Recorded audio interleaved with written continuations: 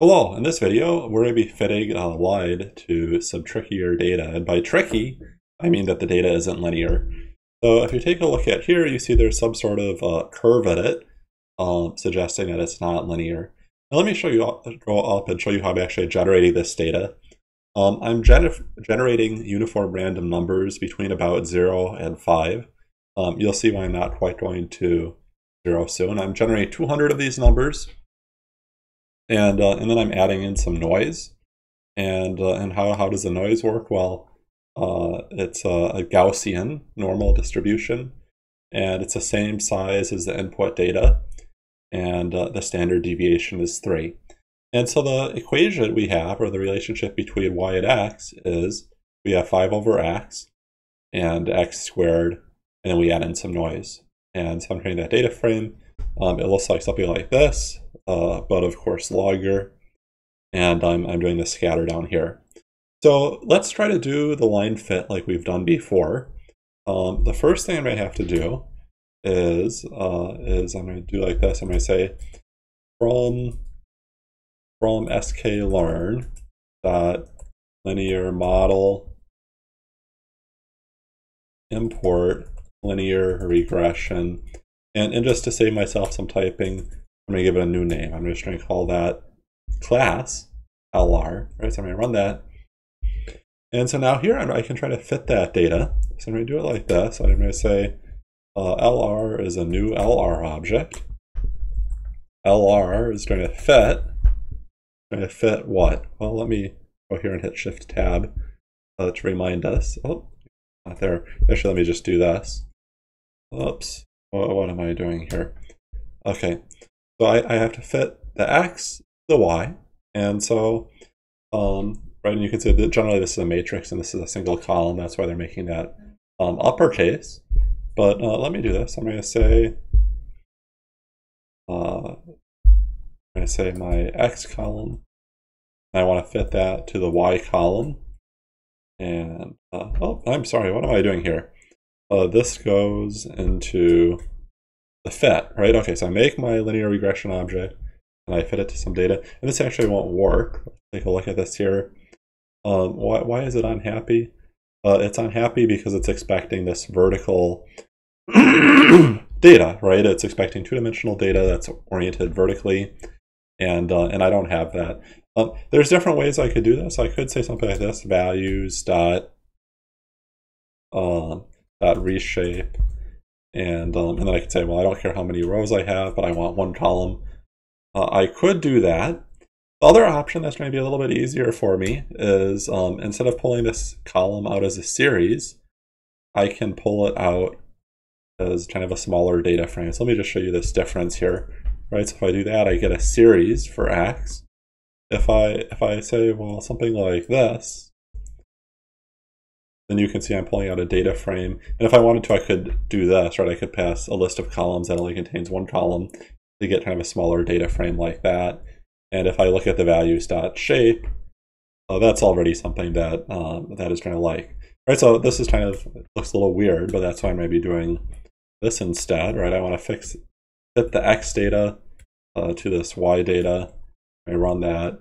That seems good.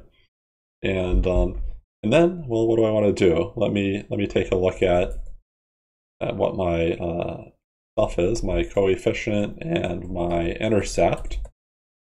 So I see I have that information there. Let me actually try plotting this. So when I'm plotting, I'm going to do something like this. I'm going to say ax dot plot, and I'm going to have some x values and some y values, and I'm going to make this a red line. So how is this going to work? Well, I'm going to get some x values here, and then I have to get some y values, right? And there's different ways I could get the y values. One is that I could multiply x by the coefficients and add the intercept, right? That would give me the y values. But it turns out that linear regression objects already make that easier for me with this predict method, right? So I'm going to do that. I'm not going to need that anymore. And okay, well, what is x? Well, I'm just trying to draw a line. And so, well, I mean, I could take different points, but I'm just trying to draw that line as connecting a bunch of points, and I guess it doesn't really matter what those points are. They don't have to be the same points as in the original data, because maybe I even want to extend beyond that. So I'll just do something like this. I'll say np.aRange, and what do I got here? I have the start, I have the stop, and then I have what is the step between these, and I'll just say I start at 0.1. Oh, and maybe I forgot to mention this before, right? But we're dividing by x before, and that's why I've been kind of avoiding drawing too far to the left, right? So I'm going to do this, and I'm going to have x, and just to be careful here, right? I need to make sure this is vertical, right? So I'm going to say reshape -1, 1, and you can see this is not a great shape. It's not a great fit, right? I mean, maybe it kind of works okay for this data to the right. This data to the left, definitely that doesn't make sense, right? There's this non-linear relationship in the data, and I'm forcing a linear line to it. So how can I deal with that, right? This is nonlinear, right? 1 over x times 5. This is nonlinear, this x squared part. It's a linear regression, right? It can't deal with nonlinear things. But what it is good at having a bunch of different features, right? It's very easy to do multiple linear regression where I'm trying to predict y based on, say, 10 different variables. And so think about that, right? We can't do nonlinear things, but we can have as many columns as we want. And so the trick that people use is they add more columns. And instead of just having an x column, we're going to have an x squared column, an x cubed column, maybe a log of x column. We can add as many of these columns as we want, and thereby kind of figure out how to make the plot that we're interested in. So let's do this. So I'm going to say have something called get x terms. And what is this trying to do? Well, it's trying to take in an x column, and it's trying to create a new data frame. Maybe I'll just call this T for terms. I make a new data frame, and it's trying to have an x that is whatever is in that x column. And when it's all done, it's trying to return that. Then here, when I come back to this, we're going to add more expressions based on x, right? And those expressions could be, all kinds of different things. A lot of flexibility there. So let me just call this to make sure it's kind of working, right? So I want to get x terms based on my original data frame of x, right? So I want to pull out this column, and then maybe computing different things based on that, like x squared and x cubed and so on and so forth. And well, I have to have a dictionary of columns like that. Okay, so I have my x values. Let's add some other ones, right? I'm going to say things like maybe x squared is going to be t of x squared, like so. I can add all kinds of nonlinear stuff. Maybe I'll say 1 over x is going to be, well, 1 over that, like so. If we wanted to, we could add, like an x cubed. We could add other things like maybe I want to have, what else might I have? I might have something like a log x, right? So maybe let me say log 2 of x equals, that one's a little bit trickier, right? I mean, if I say math.log 2 of that, that's not going to work because this is the built-in one in Python. It doesn't understand how to do an element-wise operation. But there's another version in NumPy, right? So I can do that, add all these expressions, and cool, right? I can see that, well, I have all these things, right? It's not really more data, right? It's just different ways of looking at the data. And so we can kind of, if we fit to this, we can get around the limitation that we have, right? That we can only fit to linear things. I'm like, okay, well, I'll fit linearly to these 5 variables, right? And it doesn't matter that there's a relationship that's nonlinear between them. Okay, so let me come back here and kind of work on this again. Let me paste this here, and so I have to tweak this a little bit. Let me just have this for now. What I think I'm going to want to do first is I don't want to fit y to x. What I really would like to do is I would like to fit y to this data frame. That's what I want to fit y to. So let me grab this piece, right? So I'm going to fit y to that piece. And I guess for now, let's just do this. Let's say r lr.coefficients and lr.intercept, like so. I can see that there's a bunch of coefficients now, right? I have a coefficient on the x column, coefficient on the 1 over x column, a coefficient on the log of 2x column. And you can see a lot of this is kind of fitting things that shouldn't be, right?